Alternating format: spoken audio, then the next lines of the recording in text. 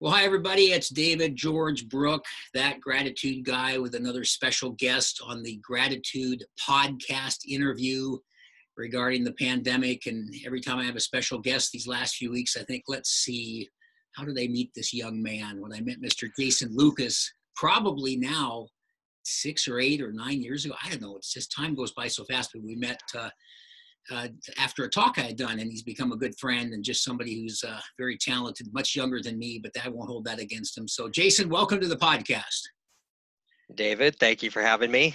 You bet. All kind things. Thank you. I appreciate it. You bet. You bet. So I don't know if I mentioned to you much. The main reason I was doing this is that just people I know that are good friends or people I really have a lot of respect for, and kind of want to ask a few questions that may end up helping some other people. So let me start off with this. What has been your best coping mechanism to deal with this? And as we just said, 7, 8 weeks and shelter in place and so forth, but the better part of 2 months, what's kind of helped you? What's the thing you kind of leaned on to get you through this so far?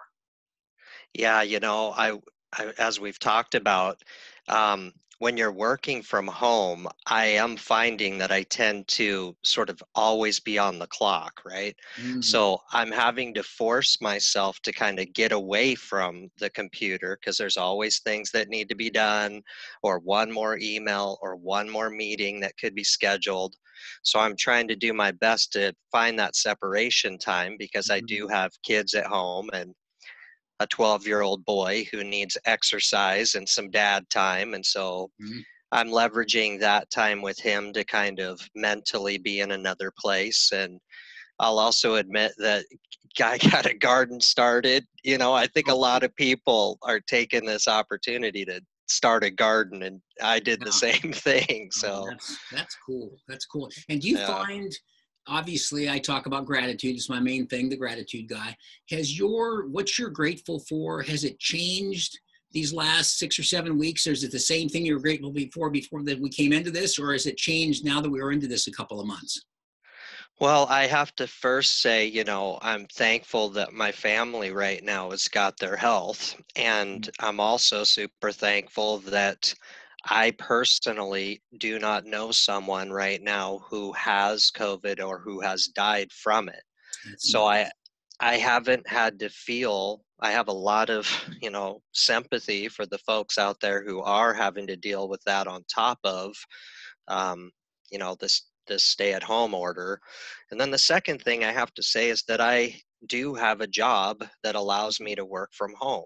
So Mhm. I didn't get laid off or unemployed, and I'm super thankful for that.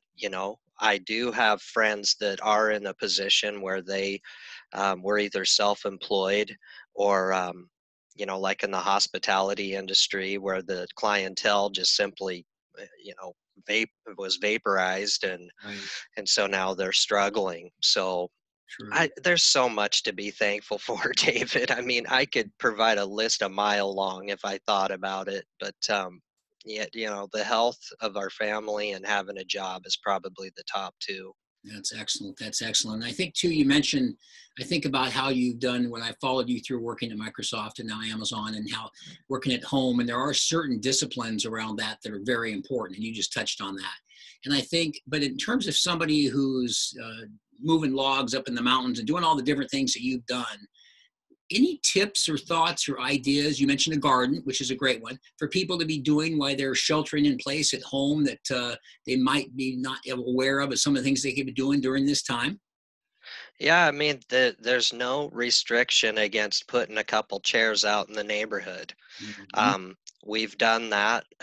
Other neighbors have put chairs out in their driveway, or they'll, bring a couple chairs down. So we don't have to be completely isolated. I'd suggest taking this as an opportunity to meet your neighbors That's right. and, maybe bring down any previous barriers there, or, we've become kind of socially averse as a That's true. society these days. So an opportunity for that. Um, I'd also say just being outside, I think, is the main thing for me, is not keeping yourself cooped up in the house and getting some fresh air, things like Right. that. Right. Um, you know, if you do know people that have property and things, I'm not opposed to sharing what I have too, you know. So giving people an opportunity to have a place to go is also, you know, something that you can offer. That's neat. That's neat. And do you think, again, knowing the kind of ways you juggle a lot of balls, do a lot of different things, you're not just a one-dimensional guy, you've had a lot of things going on in the time that I've known you. Is there anything you've thought of during these last few weeks that's going to kind of be, gosh, once this thing ends, and whether it's a vaccine or getting back in stages, back into, quote, society, that you're going to kind of hit the ground running? Is there anything you've thought of? I'm going to really, bear down and do this once this is kind of over? Well, you know, my wife and I had our 15th wedding anniversary here Congrats. just a couple days ago. And, you know, we had a trip planned to Puerto Vallarta. Oh, That was wow. going to be kind of our 15-year vacation getaway. And that obviously did not happen. And so, you know, I hate to say it, but gosh, travel is a luxury, and being able to go places and see things is something I think we take for granted. So I True. think I'll be more motivated to get out there and do some things. Like I say, I've got kids, and everyone wants to have a screen these days, but my wife and I do our best to get out there and try to experience some stuff. And it motivates me to want to do that more often. Yeah, great point. Great point. And I think travel, I've been so fascinated by what some of the answers that people have gotten from these questions. And certainly, I actually did a video on the 10, what was it, the gratitude perspective on the top 10 things from coronavirus, and things like having this ability, like you and I could be at a Coho Cafe or something. It feels like we're just 3 feet apart right here on Zoom. Yeah. And yet you're Yeah. miles apart, and I live in Issaquah and you live out north. And so it's interesting how there are a lot of silver linings. And kind of with that in mind, my last question is, so do you have what you would consider to be kind of a quote, a saying, a mantra, or something that kind of sustains you through life, but especially through a time like this? Well, when the going gets tough, I always lean on this, or some sort of a philosophy that kind of sustains you through something like this? Gosh, that's a good question. Um, Geez, I don't know if I live by anything in particular that's coming up. I'm a positive and I'm an optimistic person, True.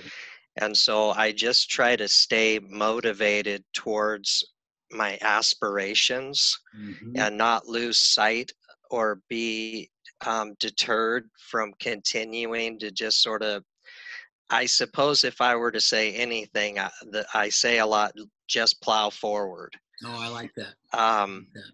so I do that a lot. I just say, you know, just continue to plow forward and just keep going, Hmm. because I do feel like there is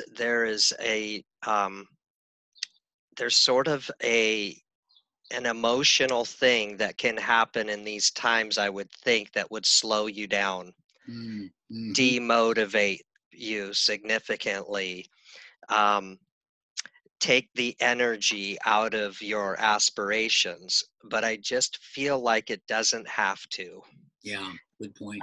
I think energy can just be put in different directions that can still enable you to kind of push things forward if you try, if you continue to plow forward. I like that. I like that. I like that, plow forward. And I was thinking, as you said that too, energy, certainly something I've always prided myself in, having a lot of energy and being a motivator and inspiring and things like this. And I think back, as I said, when I have a guest on here, about how did I meet this person? And I remember meeting you and just kind of think, I like this guy. I like this guy's energy. There's something, Yeah, we need to have a cup of coffee or something. So, yeah, like minds think alike. And, one bad apple spoils a whole bunch. So you can get together with a negative person and it can bring you down too. And it is a choice. And I say that that's right. That's right. choice. So yeah, choice to have energy and just plow through it. I like that. I like that. So Hey, you know, you're the one that always tells me, and I always take it to heart when you're like, you know, you got something between your ears, and yeah, as long as you can use it and keep it motivated to pursue your aspirations, it will get you there. You know, exactly. And be blessed be that blessed you is right. can. And to be grateful. And I think between the ears, the gray matter or whatever, it's like, as much as Jason and David and a number of other us of us would like to take credit for that, our parents gave us that. And so Yeah. I'm really happy about the gray matter we got that told us to get educated, to work hard, to give to others and to help other people, which is exactly the reason why I wanted to do this, that if there's a little nugget or something that person can take away from each one, it's really, really helpful. So, well, listen, Mr. Lucas, thank you so much. I really appreciate you being on the podcast. Yeah, thanks for inviting me. You bet.